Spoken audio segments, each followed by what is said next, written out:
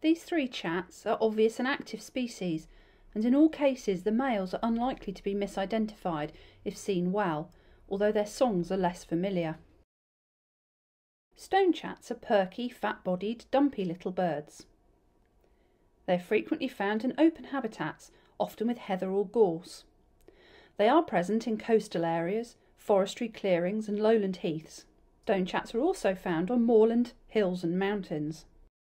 Stonechat is the only one of the three species to be encountered in the winter, usually, in that case, in lowland areas, including rough grassland and stubble fields.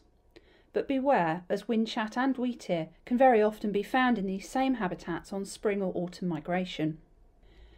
When perched conspicuously out in the open, as they often do, Stonechat give a predominantly black and white impression, with a russet chest, which is brighter in the males. The most obvious and consistent feature is the pale neck collar, white in males, and a dark or black plain head.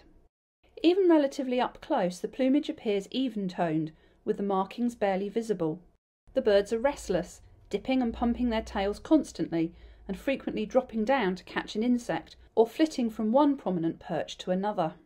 In flight, the distinct contrast between the plain head and rufous breast is obvious.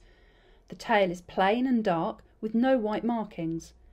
Generally the rump is mid-toned, although beware, some few males can show a white rump. Whinchats are more sleek and slimline birds, but with similar behaviour to stonechats. They are usually found in often damp, lush areas and tussocky grasslands, although they are also commonly found on bracken-covered slopes. The single most distinctive and obvious ID feature of Whinchat, which holds for all plumages, is the pale supercilium, which is white in the male. This is present even in the juveniles. Another feature is that the rufous breast extends up onto the throat. Whinchats are heavily patterned on their backs and rump, and these markings are obvious with reasonable views. The third chat, the wheatear, is a bigger bird, as big as a meadow pipit.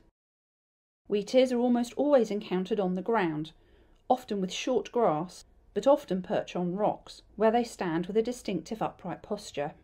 On passage, wheatears can turn up anywhere, even school playing fields and arable fields, but they usually breed on moors, heaths and uplands. Wheatears are active birds with a distinctive bowing action as they pitch forward to pick something off the ground, before stepping forward and standing upright again, usually pumping their tail. Males are handsome birds, grey above in spring, with black wings and a black bandit mask.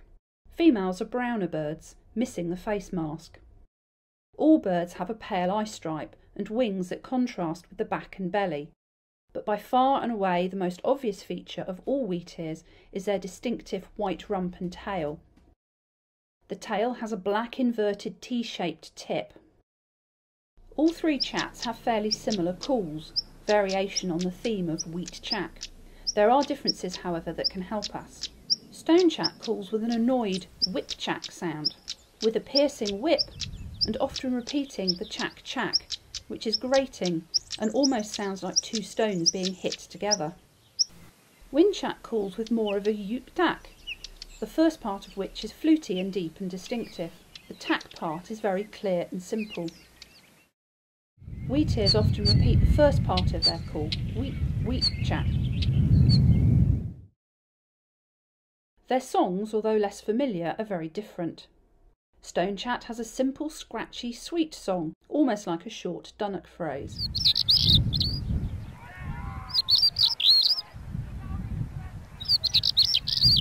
Whinchat has a complex song, which is arranged in very short verses with obvious pauses.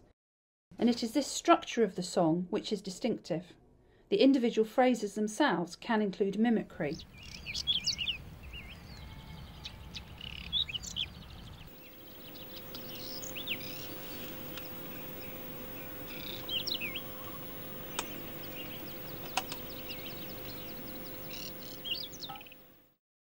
Wheatears have a strange song, almost in two parts.